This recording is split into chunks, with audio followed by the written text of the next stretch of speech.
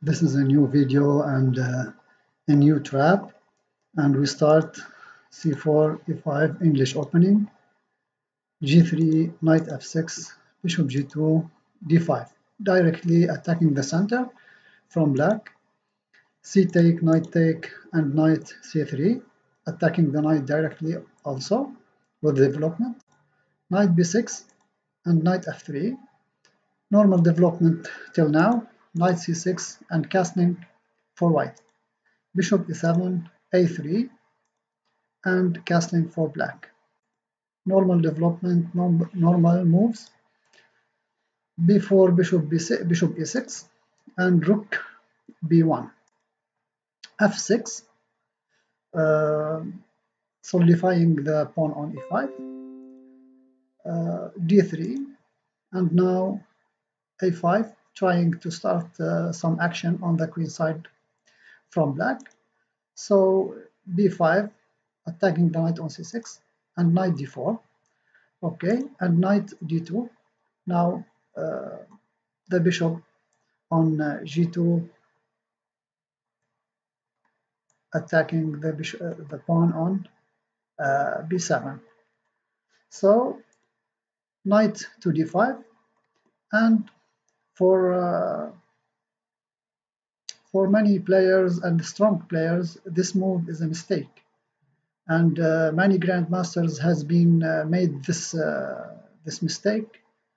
I don't know if this is for careless play or miscalculation, or I don't know how to say it, because this game, our game, which we are analyzing, it's a very high level game between two top grandmasters, 2675 and 2590. So this is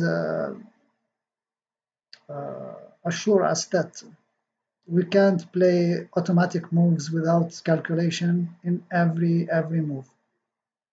So now knight d5, try to find the strong reply from white.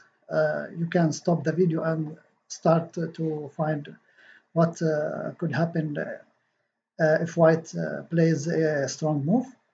So for this move, white punish black and plays bishop take on d5 and bishop take on d5, and now the strong move is e3.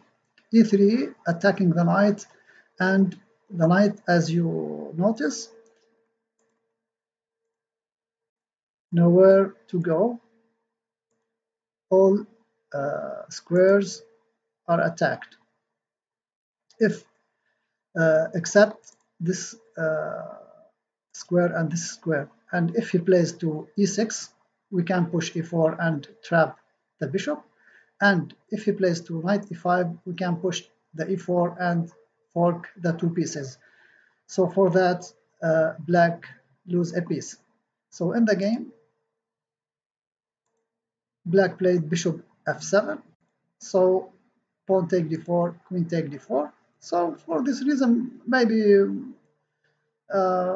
black should resign, but it's okay to play and continue playing.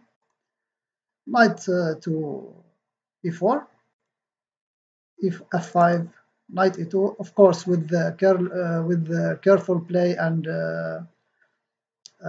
slowly development, and with little attention, white can win easily. Queen d7, knight to c3, rook d8, rook a d8, bishop to b2, of course. Continue with our development. f3, f take g3, knight g3, bishop check, king to h1, queen take d3, queen take, rook take. Of course, exchanging pieces, it's for white's advantage, because he has a piece plus a piece. So knight e4, bishop take, bishop to c4, rook f2, bishop to b4, rook c2, and bishop to b5. Rook to c7, of course, now activating the rooks. rook to f7, rook take, king take, and bishop to c3. Of course, exchanging pieces, it's for white's benefit. Bishop to c6, bishop b4, and a b4, rook b4, and h6. Now it's matter of technique. King f2, g5, and knight to e2, king to g6, knight to d4, attacking the bishop, rook to e5, and rook to b6. And now it's obvious, nothing can be done. Black resigned. So for this reason, be careful in every move, especially in the opening. Thank you for watching, and see you in next video.